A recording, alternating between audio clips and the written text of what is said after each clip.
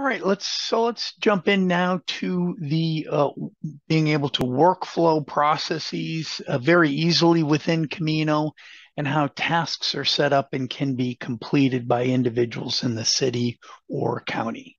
So in this example, we have our submittal. We've gone through it, we've reviewed it, and we say we've got a complete submittal here, right? So we can transition right up here at the top.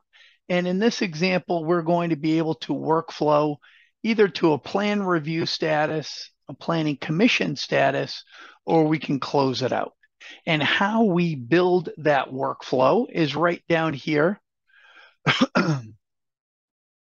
on our workflow processes down here. And I wanted to jump in, and we got a bunch in here, but I wanted to show you this one that we're working off of right now.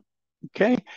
So, here we are, we're at the permit status now, and you can see our two options were here, and we had the option to close it out as well. And you can see here all have the option to transition to a closed in this example.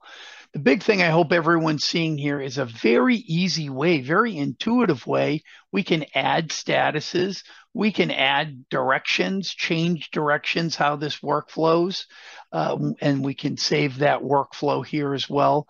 But another powerful piece is we come into plan review, which we'll be going into in a second, and come over here to more options. You'll see that each status you're able to add the steps that will occur in that status. So in this example, when we go to a project review phase, it would have these 3 reviews set up. You also have the ability to have them auto-assigned to an individual, or in this example, to a department, right? And the ability to identify whether it is a mandatory step that has to be completed or not. And very easy to remove, add additional steps, etc. Right?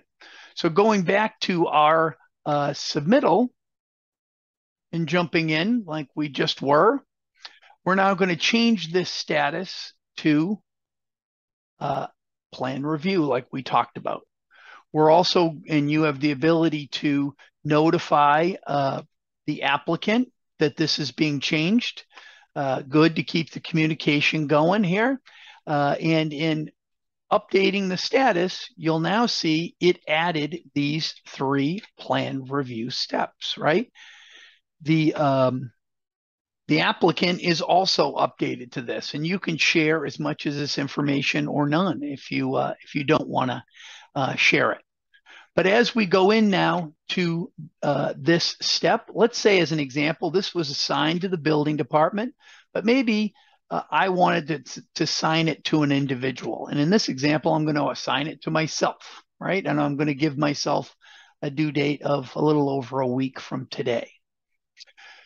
For everyone, you have your own individual login. In this example, I'm going to receive an email that I have an additional task, but at any time I can log into Camino, and I have my own list of tasks that have been assigned to me that I'm responsible for, right? So if I don't have anything in here, I'm good. But in this example, I have some steps that need to be completed. So in this example, this is the one we just assigned to me. I can click on it. It brings me into this step that I can review. You see here, I can go into the entire submission, or in this example, my job is to review some plans that came in, potentially redline them and pass them back to the applicant. You'll see here, we also have an potential integration. If you had ePlanSoft or BlueBeam, we can set up an integration here where you can utilize redlining systems. A lot of our customers, some simply print it off and redline it manually and then scan it back in. Others use free redlining systems like PDF to redline and do it that way. But in this example, what we're going to do is I'm going to add some documents that need to be reviewed. In this example, these are the ones that were submitted, and I'll confirm that in. So I have that. You can see here it wasn't sent to ePlan review in this example. And hypothetically, I did my redlining, made my markings, and now I want to bring those corrections and markups back into the system. So very easily in this example, I had it marked as V1, and also this reviewed floor plan V1 have been sent.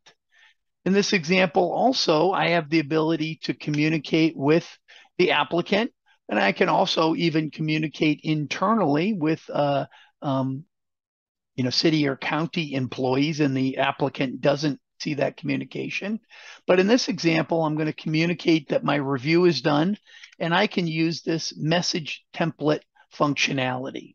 In this example, I have a simple thing saying, hey, the building plan, the building review is completed, go in, look, and make the changes. And I can post that message, which the applicant will receive as an email, and they can jump in, review my changes, and resubmit with the updated changes in that example. I can also, in this example now, my part's done. I mark it as complete, and we can jumping back into the submittal, you can see that everyone knows that part's done. We won't go through each of these steps, but I can mark this part is done, even jump in, mark this part as completed, and the applicant is being updated to these completion steps as well. Last workflow in this example, we're going to workflow it down to permit issued in this example, and updating the status. You can see the next steps that come in are you're going to have a building inspection when they're done their work, and then finally a certificate of completion. On the applicant side, again, they're getting these emails, and they're going to see they're in this new status. They're going to see all those steps that have been completed, and when they're ready, and we'll go in a different one, they will request an inspection.